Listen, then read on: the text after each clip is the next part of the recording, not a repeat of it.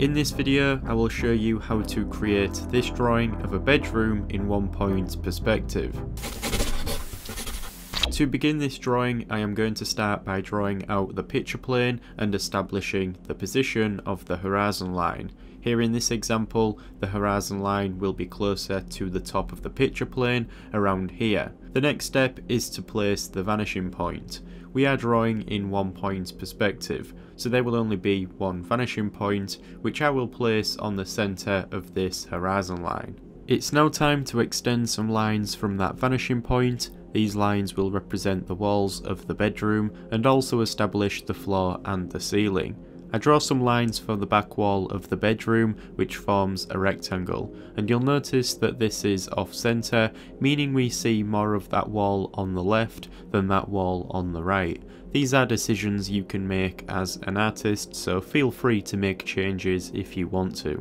Now we have this empty room drawn out and we need to add some furniture. I start by drawing a vertical line down from that vanishing point and I add a horizontal line below, which will be the bottom line for the end of the bed. I create a rectangle for the end of the bed and take some lines from each of its corners to the vanishing point. Then, at the point where these lines cross the bottom of the back wall, I draw in another rectangle. This rectangle will be the same size as that first one I had drawn, however it appears smaller due to foreshortening.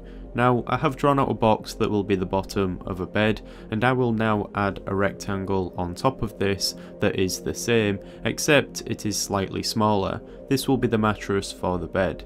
I also need to add a headboard to this bed, and so I draw another rectangle at the end that is against the back wall. And then to finish this off, I add some pillows and another rectangle at the end of the bed. So now we have this bed drawn out, and at either side of it I am going to add some bedside cabinets. These will be some small boxes, and so I start by drawing out their front planes first, and then I can take some lines from each corner to the vanishing point. And again, where these lines cross the bottom of that back wall is where the back of them will be. Here I add a line at the top of the box and then a line at the centre to represent two drawers. Here I draw a rug on the ground that the bed is sat on by drawing out its front edge, a horizontal line, and taking lines from the end of that back to the vanishing point. Now I will continue to add some furniture to this room. Next, to this bedside cabinet on the left, I will add another set of drawers. Each of these boxes are boxes that are constructed at different sizes in 1-point perspective. Here I am drawing a large cupboard on the right, and to do this I start by drawing out its side plane and then drawing in the lines for its front plane.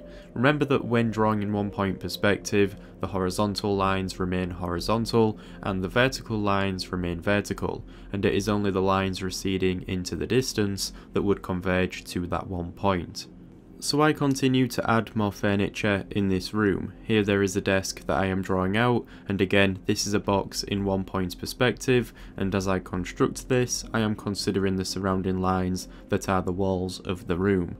I am pushing these boxes that I draw for the furniture up to the walls, and so their lines will stop as they meet the lines for the walls. That is why you will often see me draw through these boxes, because it gives you a better idea of the volume you are working with. Now that most of the furniture has been drawn out, I will add 2 windows on this wall on the left. To do this, I draw out a rectangle in perspective. The top and bottom lines of this will converge to that vanishing point. Now because I want another window next to this at the same size, I will multiply its dimension forward. This technique is covered in my perspective drawing series in the episode titled Division and Duplication. This next window will again appear larger in size due to foreshortening.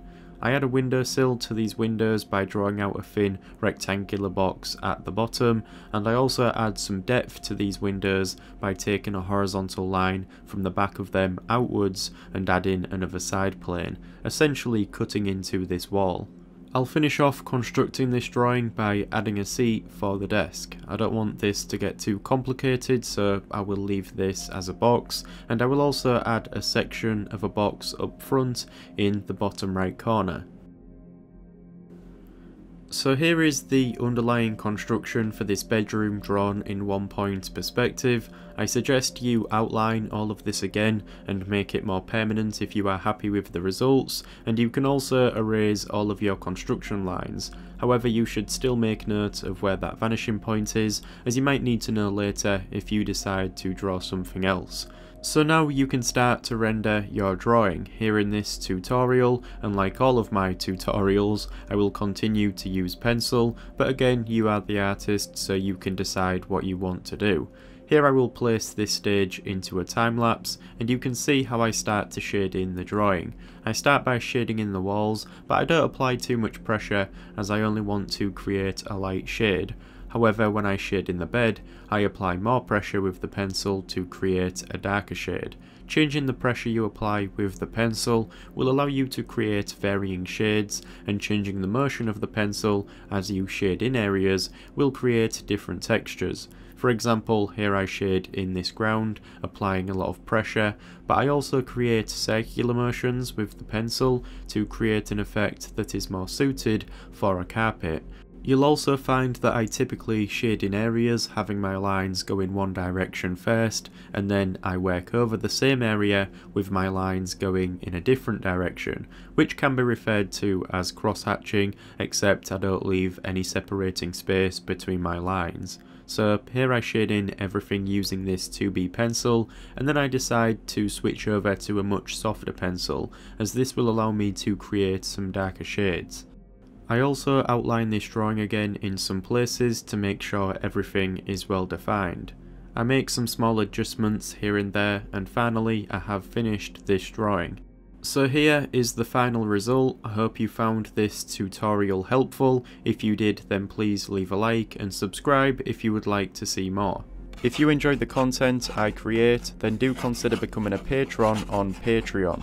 You will gain access to exclusive tutorials, study documents, process papers, real-time drawing footage and more. Plus you will also be supporting me in a more personal way. Other than that, thank you for watching this video, and I'll see you soon.